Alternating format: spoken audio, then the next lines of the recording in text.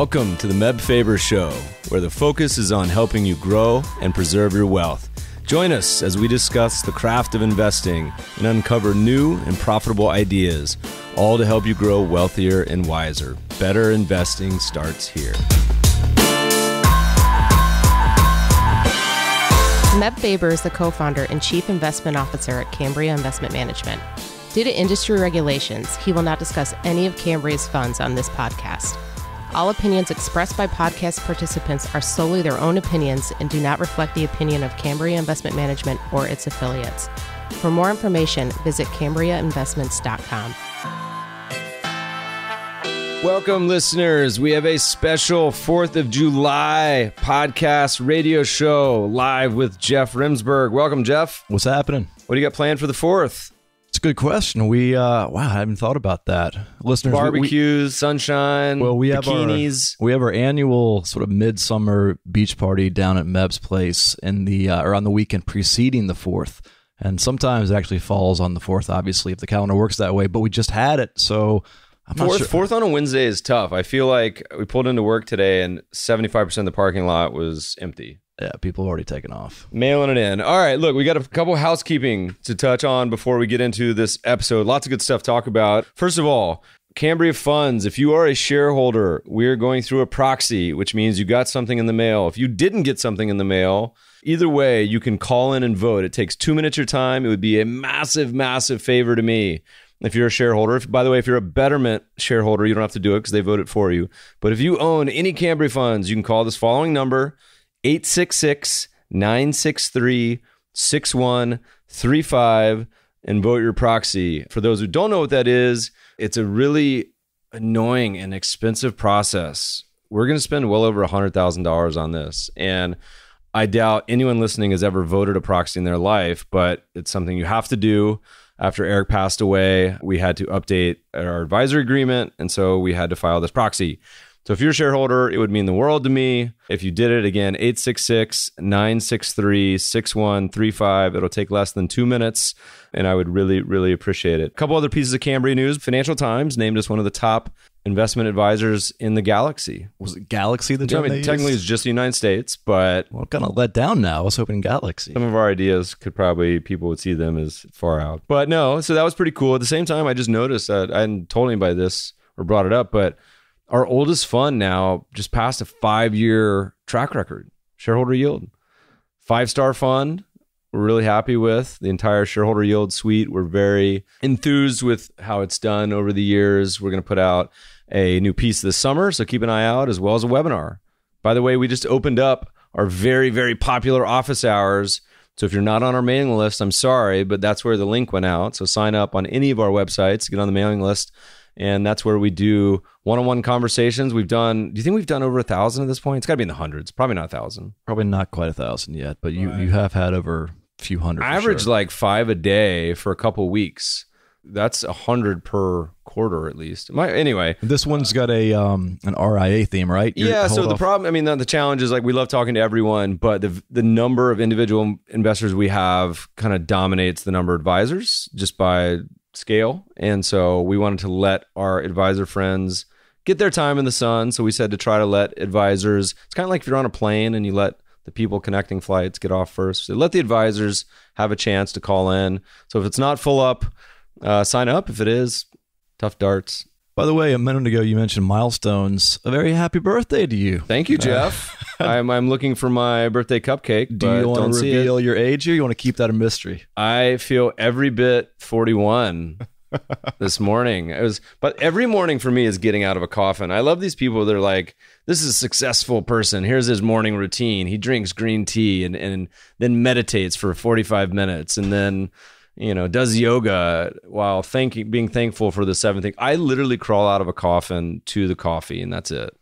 I am genetically, I guarantee you, when 23andMe gets a little bit better, they will say, you have the night gene. You are essentially a vampire. Does Jackie not have coffee waiting for you with her loving embrace every morning? Once a year. She actually did today, and it was so rare. When I went upstairs, I made coffee again.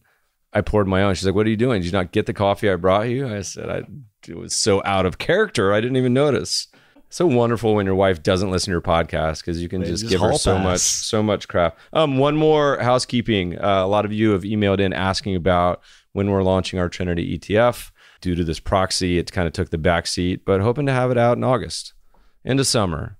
So you guys go take a little time out, barbecue, go surfing, go camping, go fishing, whatever it is, and we'll hopefully get that out by August. And we have a new offering that by the time this comes out, we listed our Trinity portfolios on M1 Finance, which is a pretty cool, younger, new automated service that allows you to basically have a free robo-advisor with no commission trading. Yeah, it's a very sleek interface. It's awesome. And by the way, huge news today also, Vanguard just announced they're moving all normal ETFs, which hopefully includes all of ours, all normal ETFs to commission free on their platform. So basically at this day and age, you're kind of a moron if you pay commissions. Not a moron, you're maybe just lazy. Or some cases it's small enough that it really doesn't matter. But in general, there's really no reason to be paying commissions anymore. No, you keep saying those $75 option commissions you trade for trading 100,000 options of penny stocks, Jeff. That would be foolish. Even I've learned that would be bad at these. There was also an SEC just came out. By the way, if we can just play some fireworks noises on the podcast, the SEC just announced their ETF rule, which, God bless them, they got it right. They did everything they should have done. They streamlined the ETF filing process, which I don't really care about now, but is probably the right thing to do. But more importantly, they streamlined the creation and redemption process, which means it's a huge benefit for the end investor. They leveled the playing field. It's not final yet. They do like 30, 60-day comment period or something, but it should go into production. But it's also very quietly, I think, the death knell of active mutual funds, because it means that any ETF is going to be vastly more tax efficient than most active mutual funds. And are end users going to see this immediately, or is this going to take a while to trickle through? I don't think anyone notices it at all anyway. People don't really think in terms of tax efficiencies unless they're really looking for the funds, but they will notice it in their pocketbook in the coming years. And so if you're an advisor, if you're an investor, it quickly becomes the base case where the default in my mind is using ETFs and you have to justify using something else. Say, look, you're going to add a hedge fund, you're going to add an active mutual fund, like you need to justify it, not just because of the double, triple, quadruple fees, but also because of the massive tax difference. We talked about it earlier podcast where it's like the average tax hit mutual funds take over ETFs in general is like 80 basis points. So it's a huge hurdle.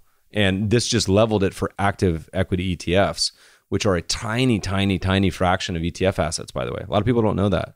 But the vast majority of equity mutual funds has been active historically. We already got wonky in the first 5 minutes. I didn't mean to, but you're taking us off track. You have 9 pages of notes, so let's get started. What do you want to talk about? Well, real quick, any other travel coming up towards the end of the summer? It'll be in Omaha. When's that? In the peak heat of the summer. We should be doing wheat harvest right now in Kansas, and knock on wood that we're not going to burn down the entire field again this year. God, talk about rabbit holes, you and your farm. And I'll be in Omaha, so if you're in Omaha, come say hello. It's a private event, but I'm happy to do meetings. Be in Seattle this weekend, somewhere-ish. I don't know. Hit me up. If you're an advisor, you want me to come say hi, let me know. Email me. All right, with that behind us, let's talk about this radio show. Let's do some tweets of the week, and then let's hop into a few listener questions, and then see what happens. Do it. All right, number 1. By the way, send questions. Jeff has a full laundry list. You guys have been sending them and keep them coming. Feedback at themebfabershow.com. We need to find a way to sort of put up the most common questions on the website, because the challenge is we get a lot of the same questions all the time. And I understand a new listener comes in. They're not going to listen to our entire back catalog to hear every radio show and the same questions. They should. We get started at the beginning, 100 episodes. Anyway, all right, so one of your tweets, Jamie Dimon and Warren Buffett penned a Wall Street Journal op-ed piece about how short-termism is harming the economy. They believe public companies should reduce or eliminate the practice of estimating quarterly earnings. One quick bullet point from the article, just to give listeners a little more color on it. It says, companies frequently hold back on technology spending, hiring, and research and development to meet quarterly earnings forecasts that may be affected by factors outside the company's control, such as commodity price fluctuations, stock market volatility, and even the weather. So, Mel, what's your quick take on quarterly earnings? You think it's a pain? You think it's worth it?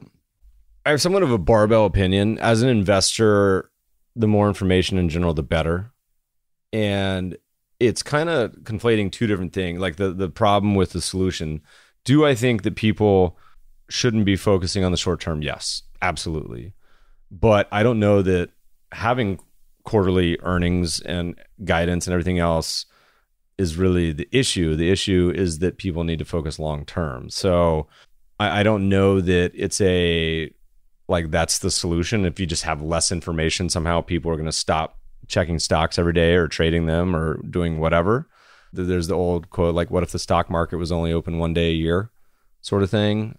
But again, it's like, can you figure out a way to really, I mean, first of all, it's human nature, I think, but can you figure out a way to create a system where you focus on long term? So it's like the example where people talk about buybacks and they say, oh my God, buybacks are causing CEO pay to go crazy because CEOs are focusing on short terms, option packages.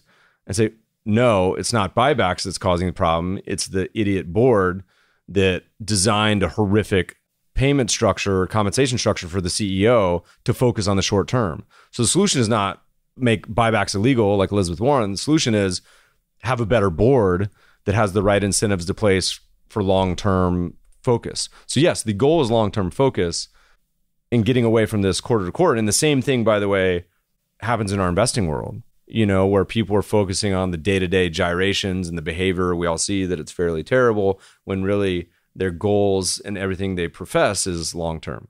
Somebody writes in and says, your fund is doing terribly.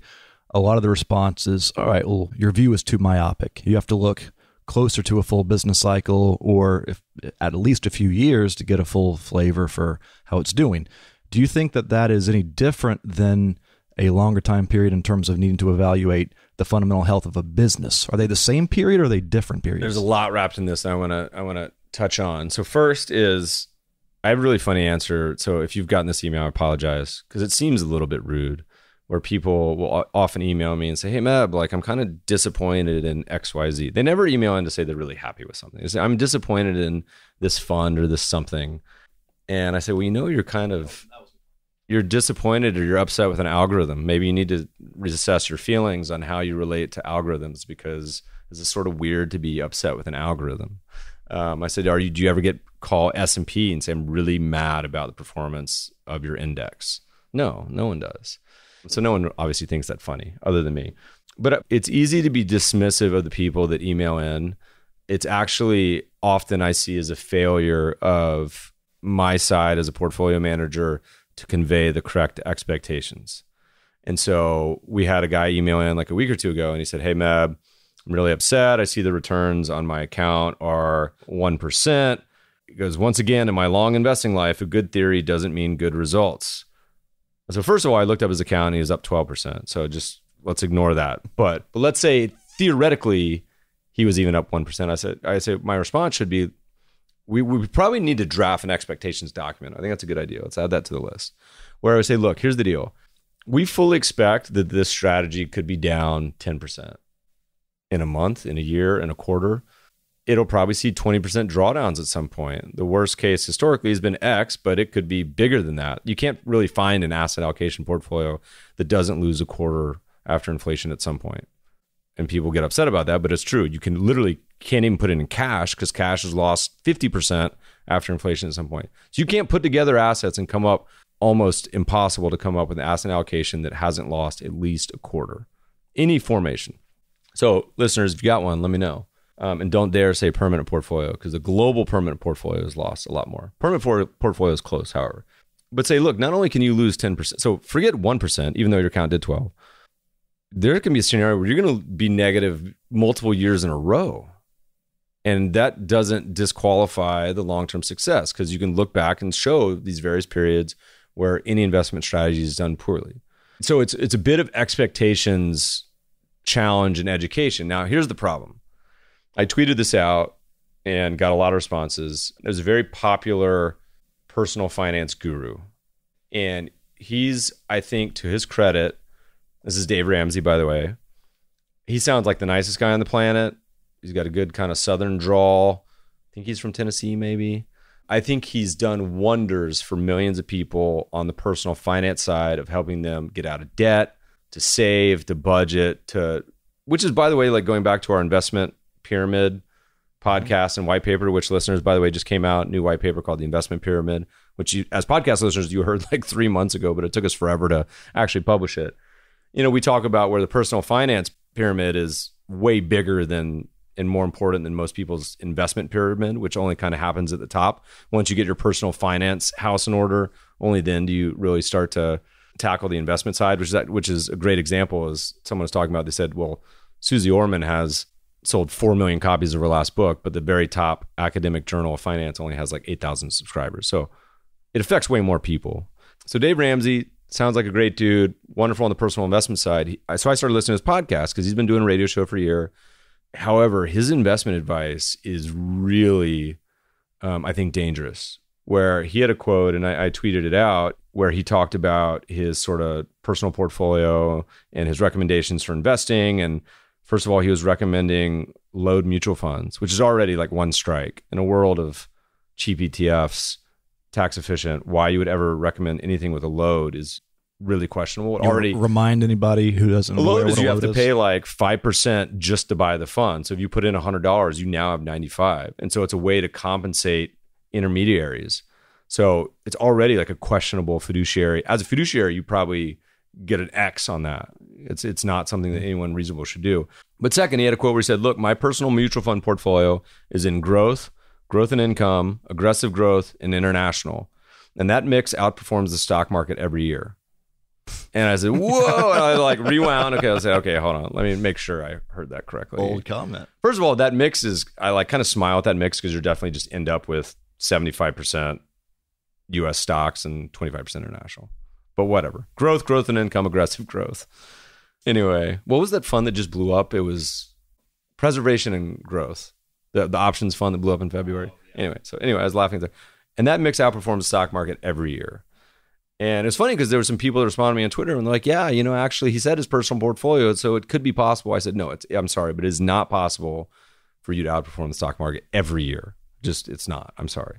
And then like 2 minutes later, and he's like, look, if you can live on less than 10% and you're invested in the market where you're making more than 10%, you can go on in perpetuation. And he often would make reference to making 12% in the stock market. And I said, oh boy, this is trouble because like those expectations are, one, not related to history, right? The US stock market, I mean, you can find periods where it did 12%, but certainly if you look at valuations, like that's a pretty wide spread between expectations and reality. So here I am telling our clients, I'm like, look, your expectations is 4% real. That's what asset allocation have done historically. Add on a couple percent for inflation. There you go. 12%. Maybe I just need his mutual fund manager. I feel like most of the people listening to this show are aware of that discrepancy and they're aware of the expectation for lower returns. They may not like it, but they actually know. I think the broader populace tends to have this sort of misconstrued idea of what they can get. Part of that is I think they don't really want to know the truth because they've been told stuff like this by Ramsey. And so how do you get through to them? Well, it's a challenge because you got to remember that because of this huge expectations gap, the education gap on investing, we come back to this so many times, and I waffle between feeling like this is a really noble effort and we can conquer this and really help people, and other times just throwing up my hands and saying this is impossible. People continue to be morons. I think it's impossible because it's recycling. You're getting new people coming along every 5, 10 years, 20 years, new generations, the same problems. And so when you're young, and you don't know better, and you talk to a money manager who says, hey, look, I can deliver 4% real, like I just said. And he finds someone else who says, no, you just invest in these load mutual funds, you're going to do 12%. What are you going to go with? You say, well, why would I ever choose this? So anyway, it's really tough. And so going back to your original question, which is the short-termism and long-termism, I think it's really hard. Before we go down like too much of a different rabbit hole here, back to short-termism, the reality that you just pointed out, which is, our strategies, any good strategy in any given year can be down, can be up, not just 1%, but down, call it 5 or 10. That puts a lot of weight on the individual investor and where they are in their own personal investing cycle. If you're down 5 or 10% at age 25 starting, whatever. If you're down 5 or 10% at age 55 or 60 with a different financial situation, vastly different situation.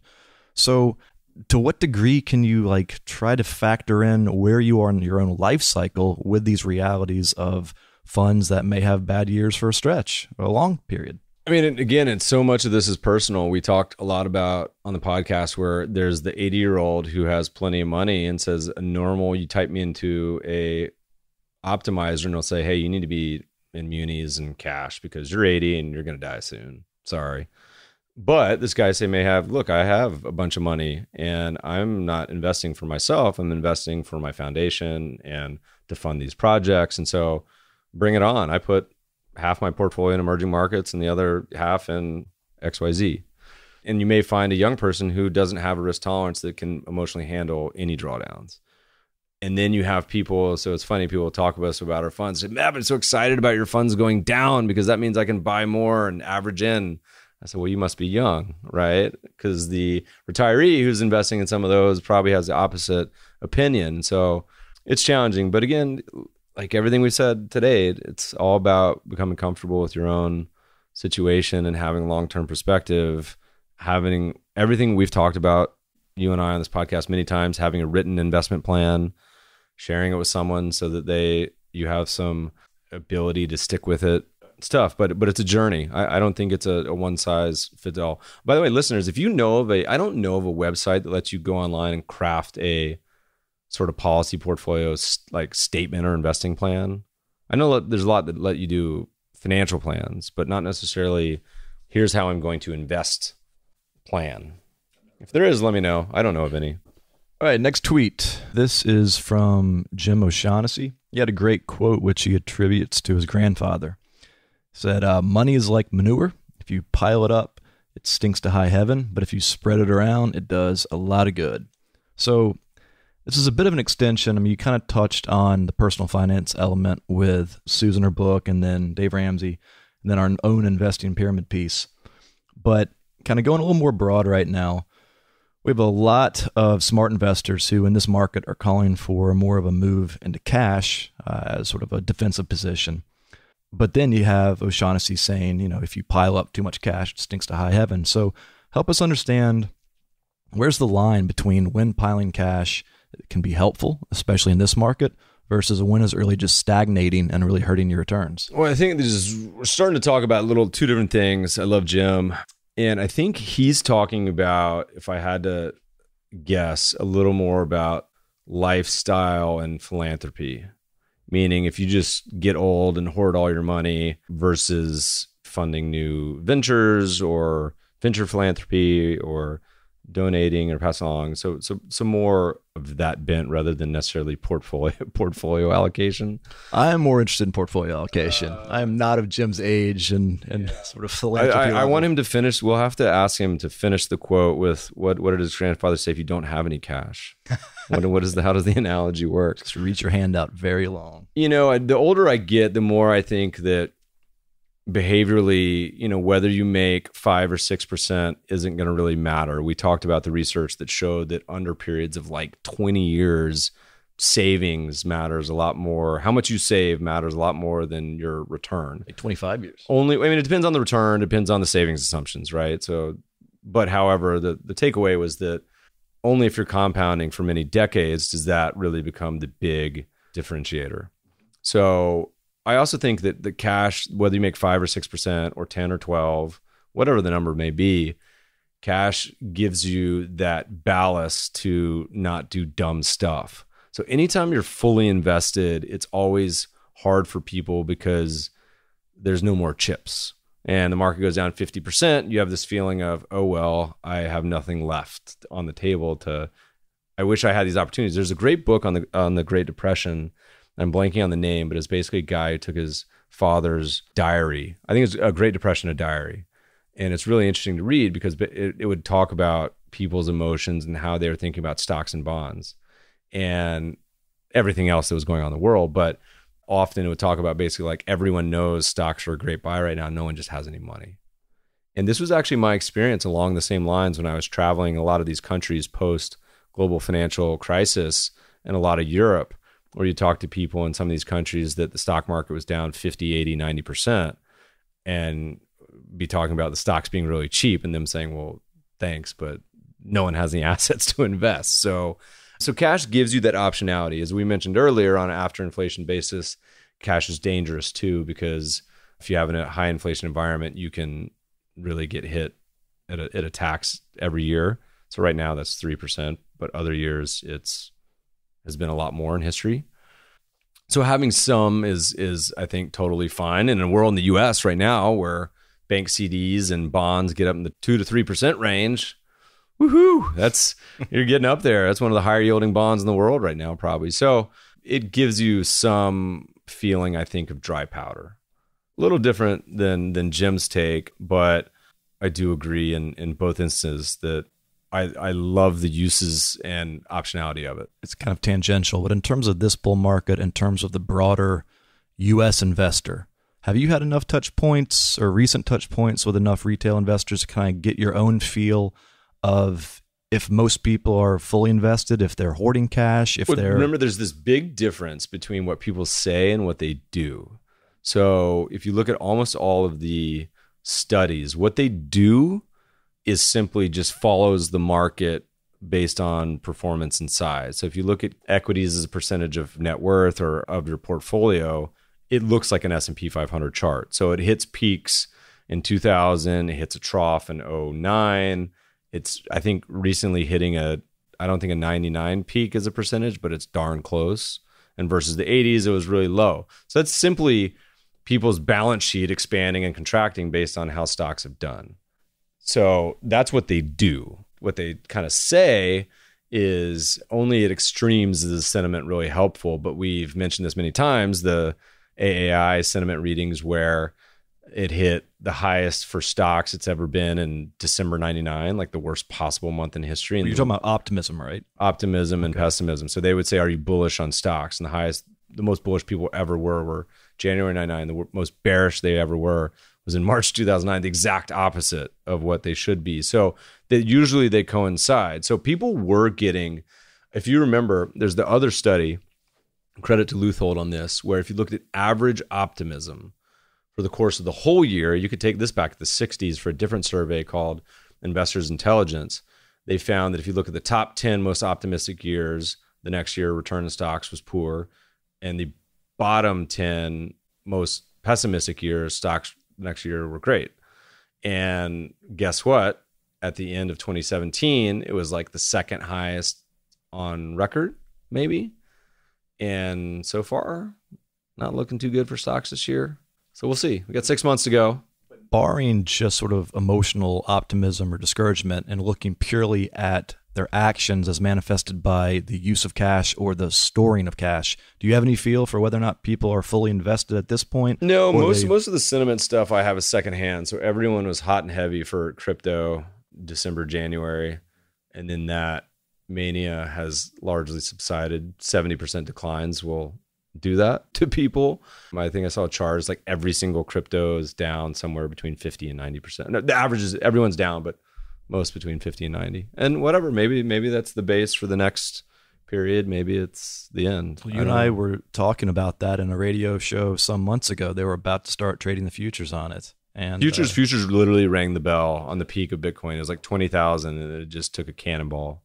All right, let's do the next one. It's all kind of, it feels a little more personal financy today, but whatever. We'll take a deviation from the usual investing stuff. So you posted about how Bob Seawright had actually posted an article from the Wall Street Journal, how Americans are approaching retirement worse off than the prior generation, and how this hasn't happened since Truman was president. So just a few quick stats from this, just to give listeners some context. The 401k retirement funds, the average 401k retirement funds will bring in a median income of under $8,000 a year for a household of two. Median personal income of Americans 55 through 69 leveled off after 2000 for the first time since data became available in 1950. Households with 401k investments and at least one worker aged 55 through 64 had a median $135,000 in a tax-advantaged retirement account as of the end of 2016. And for a couple age 62 through 65 who retire today, that would produce income of just about $600 in annuity income for life. Kind of grim. I guess this ties back into our discussion earlier about investing at different stages in life. But, do you have any thoughts on how our older listeners who might be in these situations, what they can do, what they have to deal with? Any advice, or is it just, hey, this is kind of it? I think a lot of it is start early, save, do all the basics if you can. But as you remember, like, that's such easy advice to give, and you're in your 20s, how hard that is actually implement. Yeah. So to the extent you can do it, awesome, more power to you. I mean, gone are the days of defined benefit plans. Most people now have to take charge of their own sort of retirement, and I encourage you to do it. And it's totally doable. One of the more interesting takeaways, by the way, on the returns, and I didn't really come to this understanding until somewhat late in life, and I think Rob Arnott may have talked about this on the podcast, where if you think about a basic portfolio, say 60-40 or diversified portfolio, that portfolio's income, so if you need income, let's call it 4%, okay? Let's say you have $100,000 and it's 4%. And all of a sudden, stocks went down by half, or the bond yield, bonds also went down by half. So you say, well, hell, I only have $50,000 now principal. But the interesting part is the income stayed the same, which is a really cool takeaway. I never really think about it. So on an after inflation basis, we modeled this back to 1900. Real income is actually pretty darn stable from that portfolio. So if you can ignore the principal swings, which is hard for most people, the income that portfolio generates is actually pretty consistent. So if you can come up with a number where you're generating income off portfolio, there's a lot of ways to make that more stable, almost the way that the endowments do it. So instead of just spending 3% a year, maybe do a 5-year average and all these other ideas. But there's no magic wand that's going to give you the Dave Ramsey 12% in retirement. Well, it reminds me of those funds we've seen that are coming out with the marketing pitch of they'll distribute X%. Managed payout funds. Those have been around for a long time in mutual fund format and other formats where they just pay out a certain percentage per year. Now, the problem with that, of course, is that if you don't have the yield, then you either have to take leverage or just return capital to people.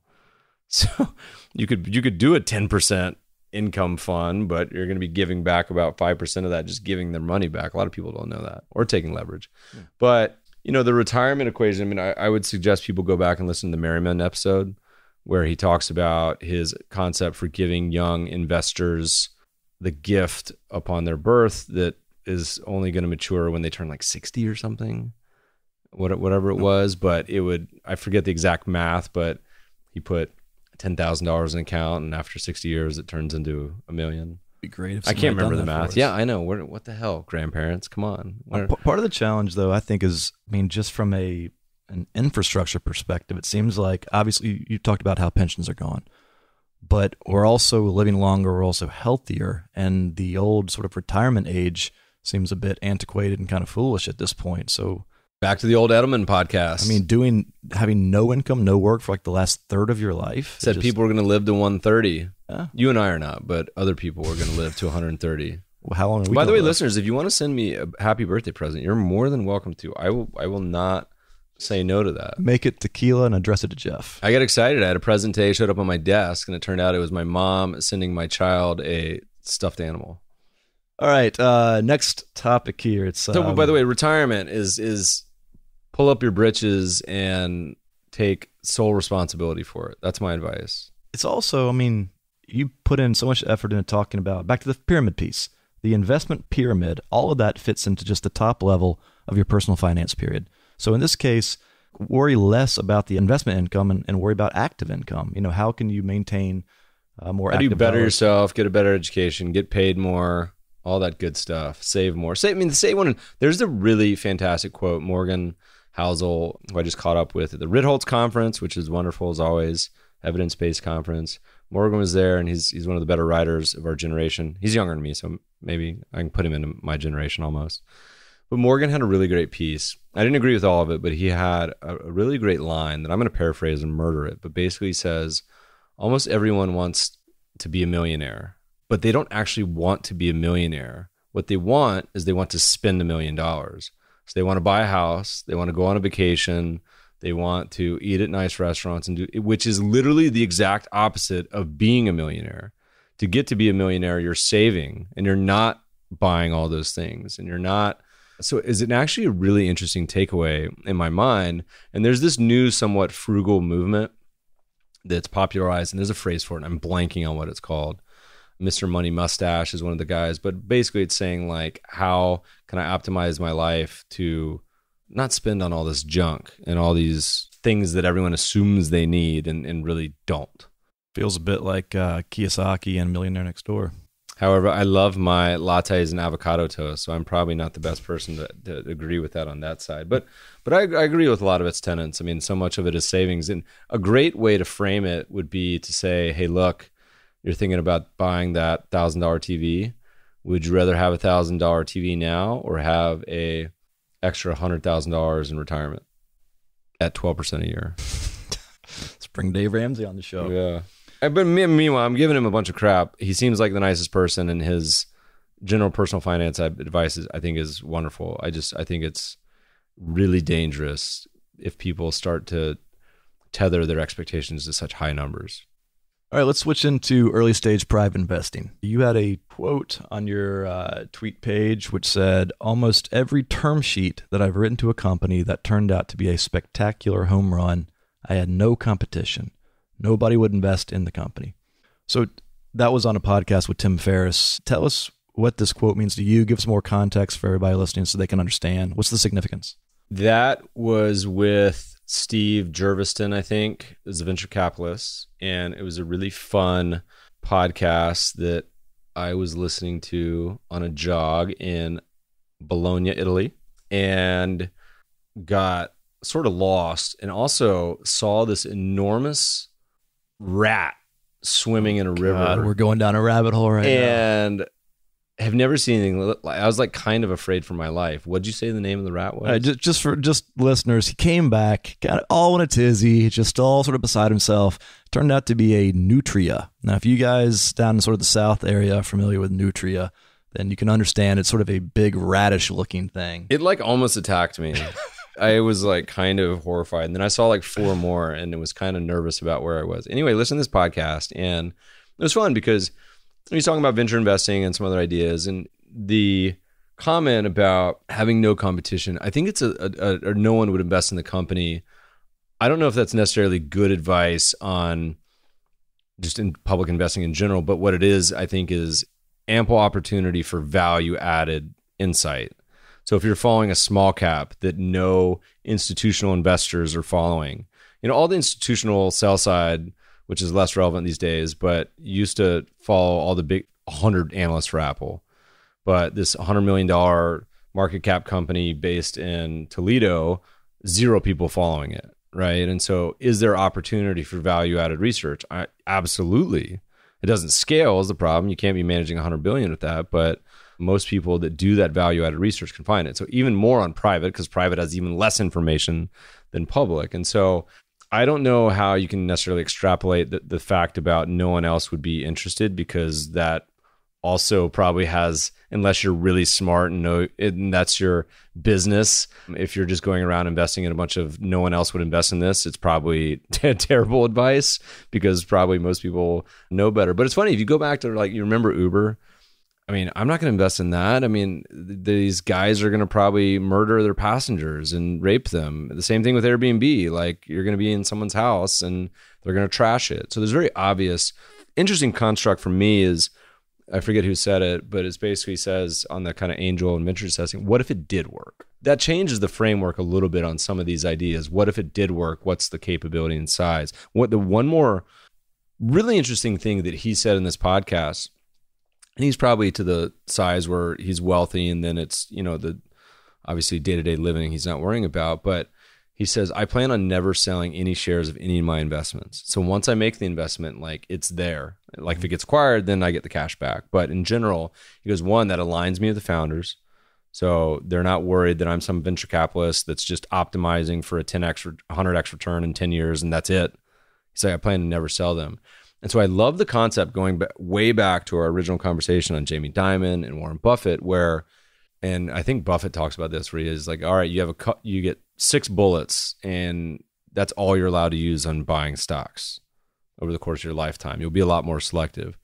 But the cool thing to me is the same thing. He said, all right, you're allowed to buy investments, but pretend you can never sell them. That'd be a wonderful way to build a portfolio, because either of those things are, one, spend a lot more time before you get suckered into something, and 2, it'll eliminate some of the behavioral biases. Now, it's not necessarily anything anyone will ever do. I know that when it comes to your own personal angel investing, you're largely a syndicate guy, following other people who understandably have a lot more experience in the field. But has your own personal due diligence process become more refined or polished as you've been doing this over the last year or so now? There's something you just reminded me of something I want to talk about. It's not necessarily what we're talking about right now, but if we don't talk about it, I'm going to forget it. We know you love rabbit holes. We can come back to this. Whatever this question just was, I've already forgotten it. But at the Ritholtz conference, I was on a panel, and we were talking about the future and future. There's a bunch of advisors in the audience. And I said, look, we quickly live in a world where the brokerages are commission free. Vanguard just announced that today. Trade ETFs for free, Robinhood, M1, all that free. You can get advisory business for free. Our digital advisor has no management fee. Schwab's has no management fee. So essentially you can get automated rebalancing, portfolios, trading, all for free, which is, again, a pretty amazing time to be an investor. On top of that, you have the QSBS rules for private investing. So I said to an advisor, I said, in a world of that's your competition, you need to find ways to be value added. I said, I'm going to give you guys 2 ideas today that I guarantee 99% of you are not familiar with. The first one is you could take to your clients and say, look, we're going to start to invest in some private investments. The good news is you're going to be stuck in these for 5, 10 years or forever. The even better news is if and when you do have a capital gain, if you held this for 5 years, the first 10 million or 10x, whichever is greater on this investment, is 0 capital gain. So we buy a basket of these investments. All we have to do, even if we just keep up with the S&P minus, 2% a year, we'll outperform public markets, and you can't do anything to mess it up. And I said, how many advisors in here know what QSBS are? And very few do. Second, which is rules that are coming out. Would you want to explain what it is? No, that was it. So if you make an investment in a private company, and there's some industries that are eliminated, of course, RIAs are eliminated, and you hold it for 5 years. And there's some other rules. I think the market cap has to be less than 50 million and some other things. We've talked about it on the podcast before. Rubikava podcast goes into detail. Is there an issue with like accreditation?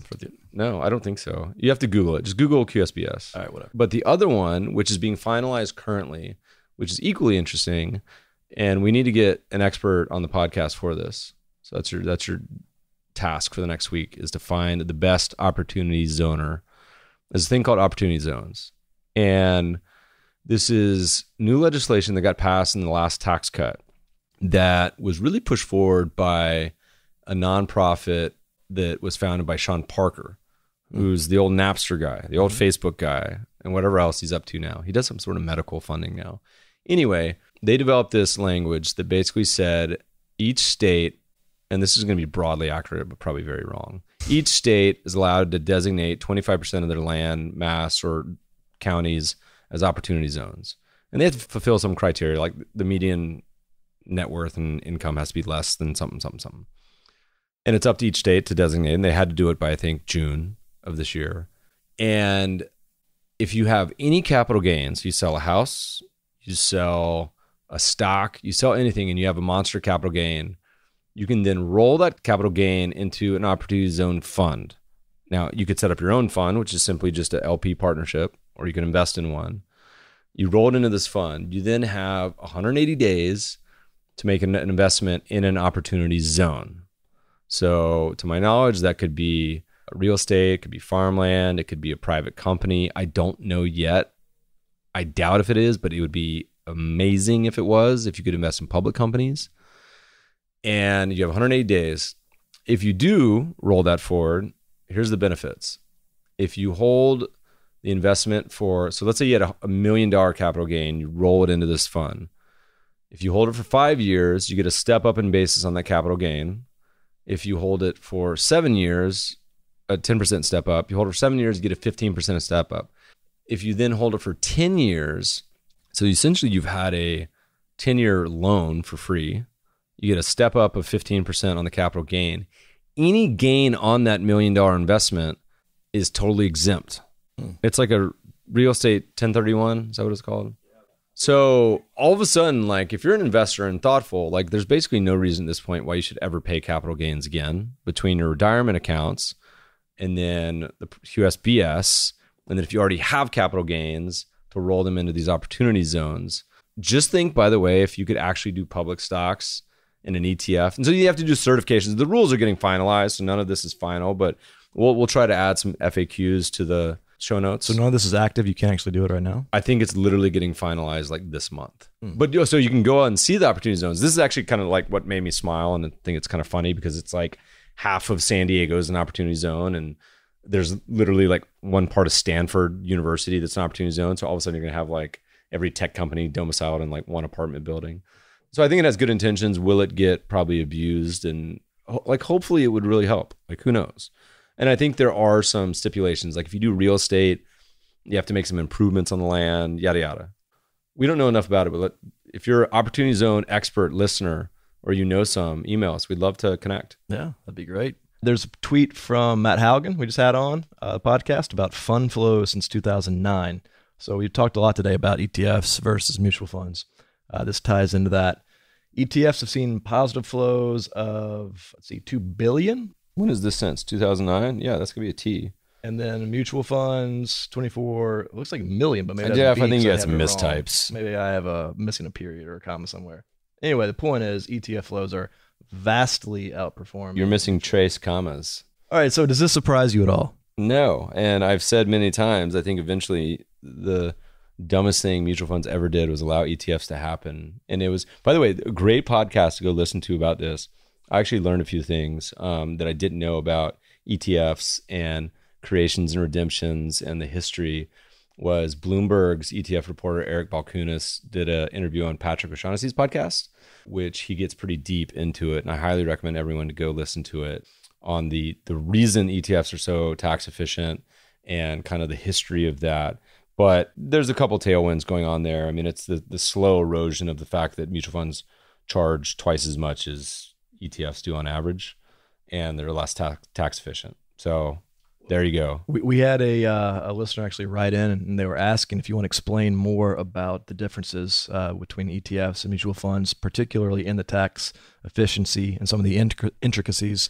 Can you give sort of a bit of a primer? The simple answer is that there's a creation redemption process. The way that it occurs with the authorized participant lets the ETF be a lot more tax efficient. And so then you have a scenario where like the SPY or many ETFs that have been around 10 plus years have literally never paid a meaningful capital gains distribution ever.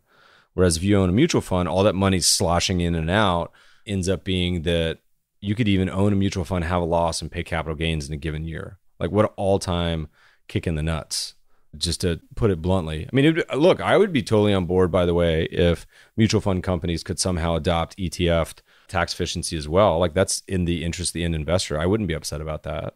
It'd be wonderful if you guys spent your billions of dollars lobbying the government to fix that. That'd be really cool. But if you really want to get in the rabbit hole of that, I don't want to talk about it now because will officially cause everyone to crash their cars. Go listen to Eric's podcast. All right, we're on fees. Do you want to give us a postmortem on Wealthfront, by the way? Oh, Lord have mercy.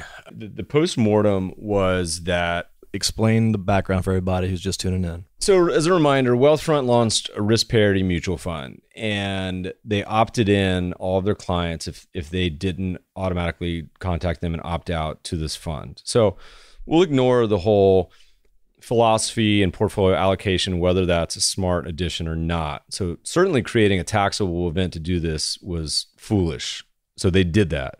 They couldn't put it into retirement accounts because of the possible belief that it wouldn't pass fiduciary rules. So it's only taxable. And then they required you had to sell a quarter of your portfolio to do it.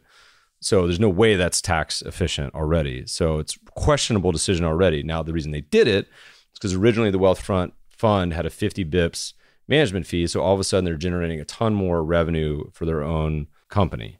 Really questionable fiduciary decision. But I said, whatever, the actual decision, there's way worse funds to invest in. However, as with many times Wealthfront does, they made a lot of claims that were pretty questionable. So they made one claim where they said, and then they reduced the fee to 25 bips because of the client uproar.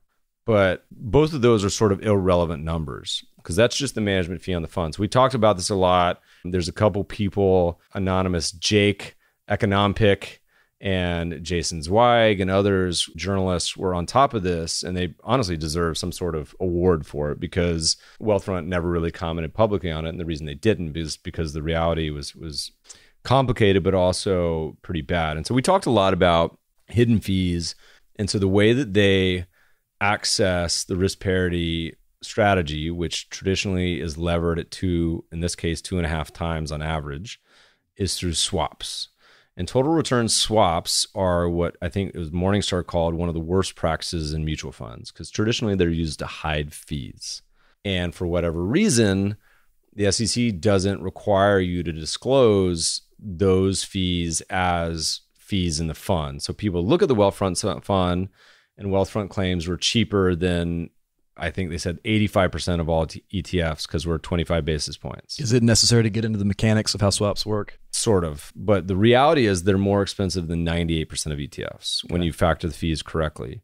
And I'll explain how. So swaps, Wealthfront could have used futures, in which case you get leverage at roughly LIBOR rates. They could have used ETFs like some of our fund of funds do, in which case the fees actually do show up in your total management fee. So for a swap, you can unbundle the fees into sort of two components. One is the leverage cost. So you have to pay to get leverage somehow. So if you use futures, it's roughly LIBOR. In this case, they were paying LIBOR plus 30 to 60 basis points, which is essentially the fee they're paying the bank to replicate this underlying ETFs. And it's also really weird because they were paying way more on, because you have to disclose, they had to disclose it online and people published it. And the fees for some of like the very basic indexes were more expensive than like the emerging market indexes. That was already confusing. That makes no sense. I still don't understand that. No one does. Okay. Because theoretically it should be way more expensive to replicate, say, emerging market index than the S&P 500. So technically, the all-in cost of doing this at 2.5 times leverage is 6.5%. But that's not fair because part of that's leverage and part of that you get some yield back because 90% of their fund sits in T-bills or whatever it was that was yielding like 1.5%. So not to lose you real quick, okay? The sum takeaway on an apples-to-apples basis, if you were to compare this fund correctly, in my mind, to a normal fund that did it with futures but paid the Wealthfront costs, is you end up, it costs 1.5%.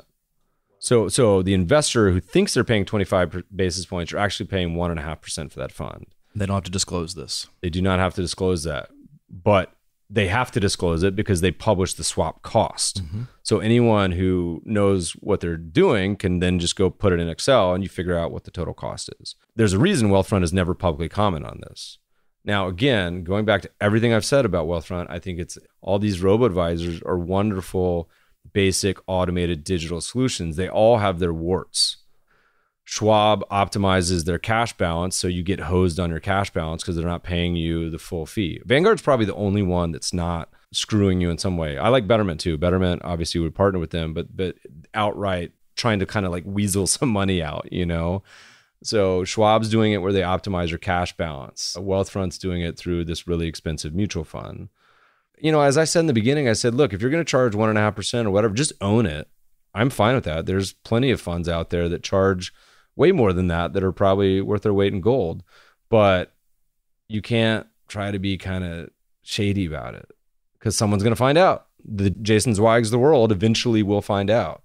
My nightmare is having like Nadig and Balkunis and Matt Hogan and all these guys, like they will eventually, they're like all of FinTwit is investigative journalists. So if you do something shady, man, I don't ever want to get on their bad side. Well, the rotten smell happens when they don't comment on it.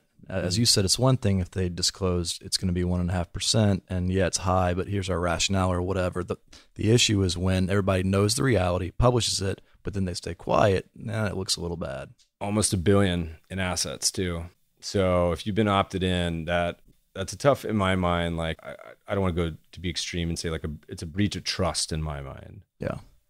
It's unfortunate because I think a lot of these automated solutions are nice, are great offerings.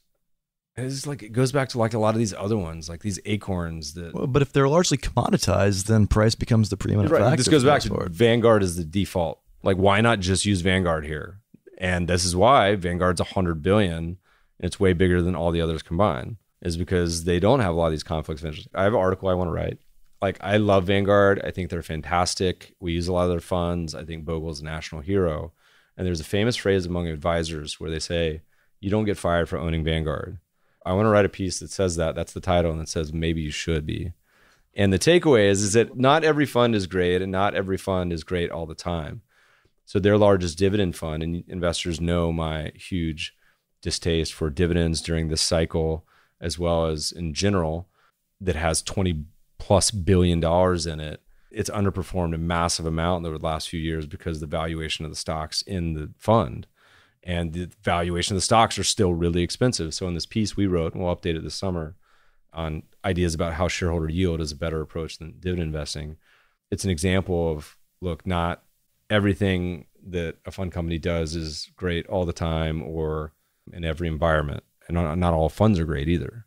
Well, I mean, but the fund companies aren't under any necessarily fiduciary obligation to disclose that. It's sort of like get mad at my algorithm, bro. It's almost like just an algorithm. A food company, having to disclose all the sugar content and whatnot, and then make an editorial comment about how it's really bad for you. Like, don't eat it. You didn't realize that cold sirloin burger out of a can is going to be bad for you, and it's kind of on you. Hey, it's caveat emptor, man. That's up to you. All right. Given today's valuations, I'd like your perspective on the pros and cons of allocating to the following hedges: cash, gold, tail risk / put options, managed futures. What do you think is best positioned to be the best hedge in today's current market climate? Well, you know my opinion, and that's go read the white paper we wrote on literally that topic that covers all 4 of those hedges. I mean, you know what you're going to get with each. Cash, you're going to get cash returns, and that's it. So you get no downside real protection. Doesn't really help. Bond, they didn't list bonds, but bonds historically has been a good one. You can't count on it. Gold historically has been a good one. You can't count on it. We look at the top 10 worst months in stocks. Gold one month had like minus 16%. So historically it's been good, but you can't count on it. Same thing with managed futures. Historically great, can't count on it. Puts will be great. It's by definition, it should do awesome if the market goes down. But the flip side of that coin is it's expensive insurance if the market's not going down. So the market's going down, buy a bunch of puts. Hallelujah. Mm-hmm. The problem is if the market continues to go up. And we're in a situation right now where we've been saying this for years now. We look at the two sides of the coin on US stocks. There's valuation, there's trend. And we have the yellow light of expensive valuations, but we've not yet had the red light of downtrend, which in some areas has been hitting and in some areas is not. So when that finally rolls over, historically markets get a lot more volatile and returns are worse when below long-term moving averages. So we may get it by the 4th of July. I don't know. If we've had it already, sorry, but it's not there yet. Well, a lot of people might think about a strategy with puts where you wait until you're sort of getting all those signals and then buy. But the flip side of some of that is if you're buying at that point, then the value of the put options has already gotten so expensive that you're not necessarily getting the deal that you might have wanted to get, say, 6-12 months ago when you buy them a lot cheaper on leaps. So you don't really necessarily get the best thing. We had some friends that I don't know if they filed or launched for it, but there's a Black Swan fund came out, which I was laughing because I was like, man, I thought we still had that ticker, Swan. We just gave it back in the pool, so more power to them. All right, next question. What advice do you have for people trading companies in their field? For example, a realtor making a move on home builders or a programmer stock picking an AI firm. Would you recommend these individuals stay away? No, I mean, if you have value-added knowledge, it's a huge opportunity to apply that knowledge. I mean, my father was an aerospace guy, and he historically used some of that insight to invest in companies in his field and did really well. I think that if you're an expert, but you need to be a little bit honest about, do you actually really know what you're talking about, or do you just have a little bit of dangerous knowledge? Second is that I think a more global perspective on this question is actually, as an investor, it goes back to our old comment on if you're an advisor, you're actually 4 times leveraged to the stock market, where you shouldn't invest in areas. If you like really want to hedge your life, you shouldn't invest in certain areas and sectors. The JP Morgan Guide to the Markets, which comes out every quarter, which I think just came out today, has a fun stat where we talk about home country bias with stocks. A new white paper, which just won the AQR Insight Award, talks about home country bias in debt and currencies. So it's worse there. And lastly, the JP Morgan Guide to the Market shows sector bias by geography in the US. So sure enough, people in Texas invest overweight too much in energy. People in California invest too much in technology, and on and on. People in the Northeast, guess what? Finance. So they're doing the exact opposite of what they should be doing, which is probably hedging parts of their world. So, we made the argument in our old piece, said if you're an advisor or an asset manager or an institution that has most of your beta and revenue and earnings and life tethered to the US stock market, you can make an argument you shouldn't own any US stocks. And that will smooth out your earnings the same way that owning Alaska or there's been so much consolidation in the airlines. I was getting ready to say Virgin America doesn't exist anymore. If you're an airline, you hedge fuel costs. And if you're a cereal producer, you hedge wheat costs.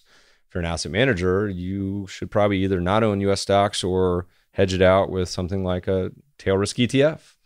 And so I probably own more of tail risk than probably anyone else in the country that I've talked to. I probably own more tail risk and managed futures than certainly any institution. If you talk to institutions, I don't know if I've talked to one ever that has more than 10% in, say, trend following strategies.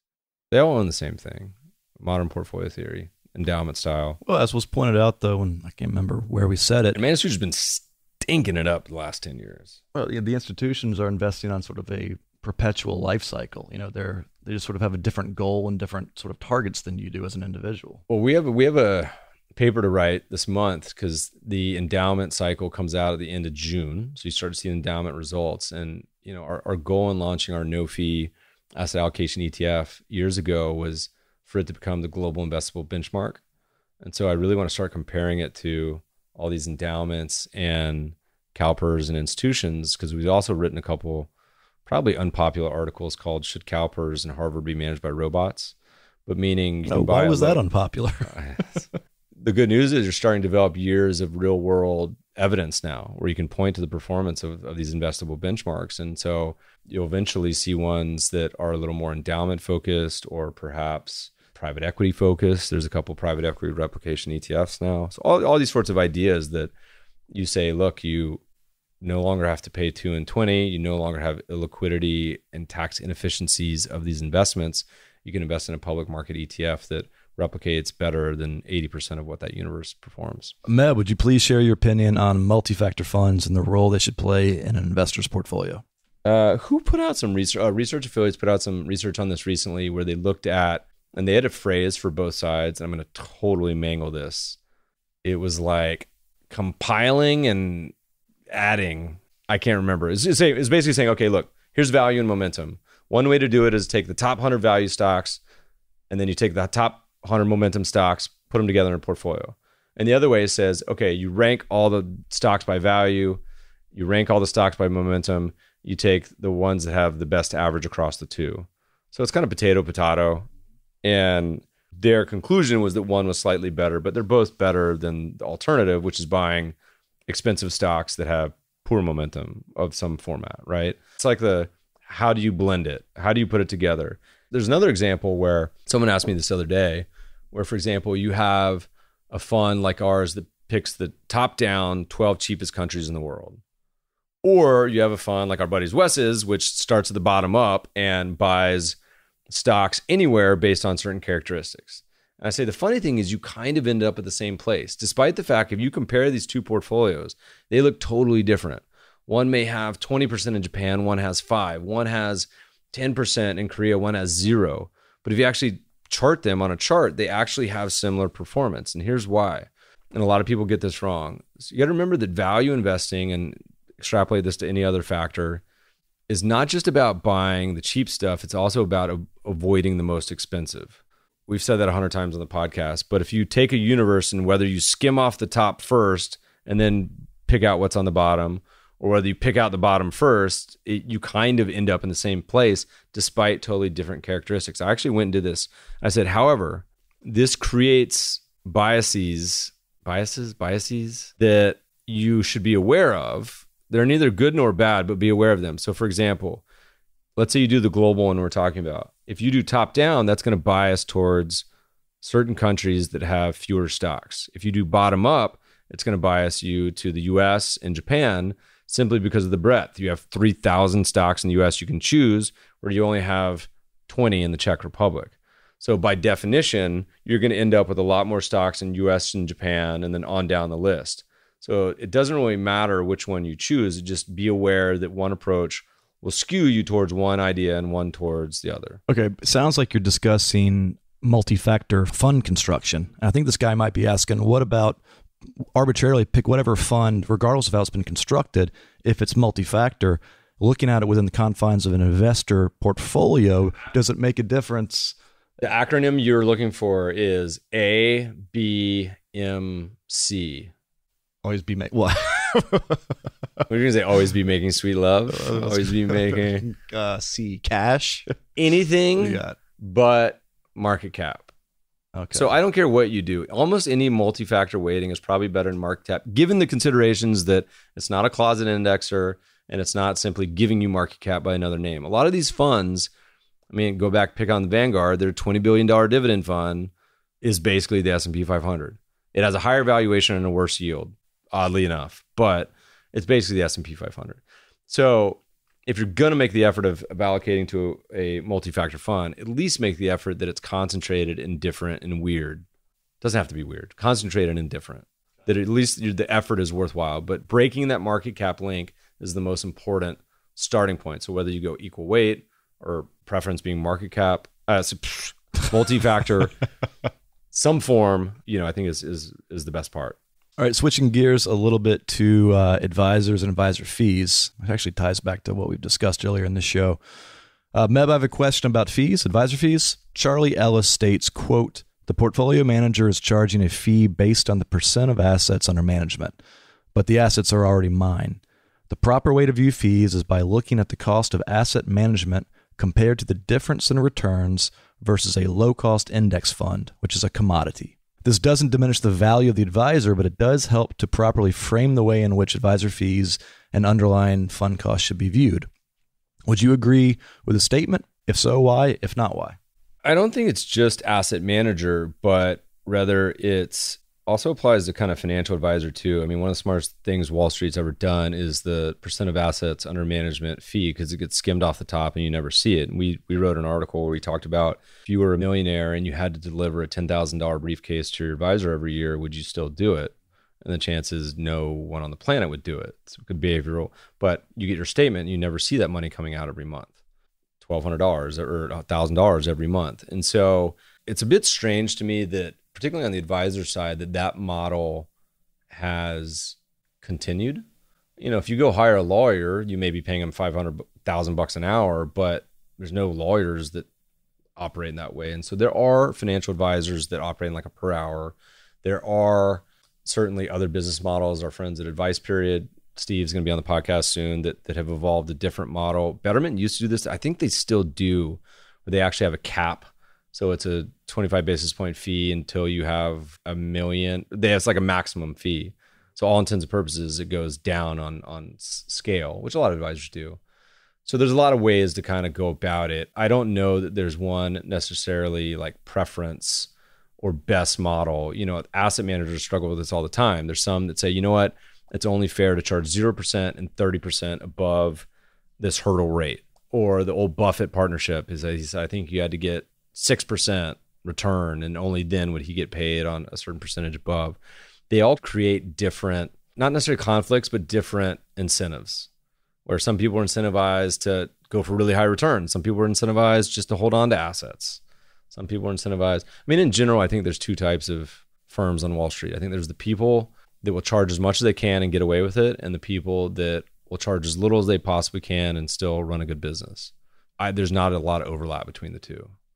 As transparency becomes more and more a factor in the industry, and as this sort of fee compression continues to kick in, anybody who's fighting against that current, aren't they going to get just toasted? Wealthfront's a good example. I mean, they just put $750 million into client assets, into funds that are arguably way more expensive, that create taxable events and not something that anyone understands. Like, it's like, not to pick on them, but there's way worse offenders. Of course, there's the S&P 500 mutual fund that charges 2.25% that you can get for 5 basis points. So the average mutual fund, again, there's so much fat to cut, but that's why historically asset management is one of the highest profit margins in the world for any industry. The old Bezos quote, "Your profit margin is my opportunity."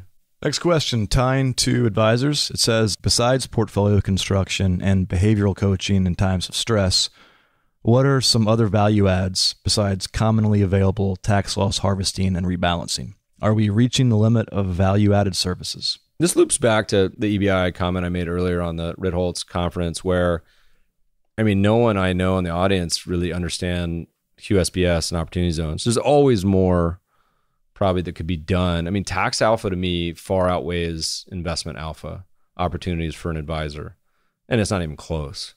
So optimizing there, I think there's a lot more to be done. I mean, look, the political sands are always shifting. So there's always going to be need for some solutions there and ideas. So yeah, I'm sure there's plenty of ways to do. I mean, I spent an entire night with our friends chatting about family offices and the challenges of these families that are already wealthy. And the debate was, did you need to do behavioral coaching to the family? Is it a waste of time? Could you proactively educate the family so that the inheritance and management of their wealth was sustainable and decent and not create any sort of weird family structures that would cause major problems? And we should probably get some family office big managers on here that have done it. And the concept was like, yes, you could apply a coursework where it educates them through a process, and the others were less optimistic that was doable. Which is the education gap hits in different ways. Yeah. I mean, there was one great quote where one of the fellows said, I have 4 kids. One of them's probably going to marry a terrible person or a total loser. Like, you can't even control your kids, but you can try to raise them well and do a great job. And even then, that doesn't guarantee you're going to have great children. You certainly can't guarantee who they're going to marry the first go round or the second. So it creates even more challenges. All right. Last question. Let's wrap it up here. As ETFs grow, under what circumstances could securities lending become a substantial risk to one's personal assets and possibly a systemic risk to the financial system? Are processes in place now to prevent that problem before it happens? And just give a quick primer on securities lending. Securities lending, if you have a portfolio, like let's say we have a ETF or a mutual fund, we have the stocks in there that we own, we could lend those out to short sellers and they pay you a fee. And so portfolio wide, depending on the portfolio, you may only get 5 basis points. You could get a whole percentage point returns, and the good firms out there pass that back on to the shareholders after the company that manages it takes their cut. Usually it's 80-20, 90-10 in favor of the shareholders. So that's pretty awesome. Some people keep it, by the way, but not really best practices to do that. Traditionally, you require 105, 110% collateral. So the short seller has to post collateral to be able to get access to that short. So that's the protection. So usually like the risks are mitigated by thoughtful management of the whole process. If you have sort of global financial crisis going on and you have some short sellers or companies that are doing naked shorting, I think like I heard a lot of rumors that Goldman, a lot of people didn't ever actually borrow. They were just, shorting companies. That's a structural issue and they get in trouble for that and then they pay fines. So I don't think there's systemic because there's checks and balances against it now. Really the real risk is, do you have a counterparty or do you have a manager of the short lending process that's thoughtful and conservative? And usually I think 40 Act funds are only limited. They can only lend out like a third of the actual fund. And even then they're optimizing on lending out like the Teslas of the world or some crazy biotech stock. And FYI, a lot of people still don't know this, but ETFs and other funds actually can earn more in short lending and distribute it to shareholders than the actual management fee. So you could have a scenario where the ETF has a 50 basis point management fee, that's 0.5%, but gets 75 basis points in short lending. And so by all reality, you're actually getting paid 0.25% per year to own the ETF. negative expense ratio. Not a lot of people know that. Still, we talk about it a lot. Not a lot of people know it. So I think there's risk, but as long as you kind of are aware of them, they can be minimized. All right, so you're not staying up late worrying about this. No, I have no problem sleeping. All right, man. Well, hey, I think we're done here. What are you gonna do for your birthday tonight? Big dinner apparently somewhere? spend 2 hours with you podcasting. That's kind of my dream. Let's do another one. This is my gift to you, sir. Let's do another podcast. I would like to go have fried chicken and a Victory Prima Pills. Are you watching soccer tomorrow? Which means Jackie's probably cooking a veggie burger. Could give me kombucha. I love soccer. Sad. I was a little sad for Mexico. Being an LA resident, was cheering for Mexico. But in my pool, I have you come back? I got Colombia. It's still left. I'm cheering for Colombia. I should have divvied it up by CAPE ratios. Russia, cheapest CAPE ratio in the world. It's having their moment. They're amazing. If you watch the game, they basically just played defense. Spain had the ball like 95% of the time and was playing solely for the opportunity of penalty kicks and then won. It's incredible. Anyway, all right, friends, thanks for listening today. We really love the feedback. Please send us email, feedback@themebfabershow.com. Leave us a review. Let us know what you think. Send me a birthday present. Check out the podcast on Breaker, which is my new favorite. Like it if you do. Don't like it if you don't. You can always find more shows and archives at mebfaber.com/podcasts. Thanks for listening, friends, and good investing.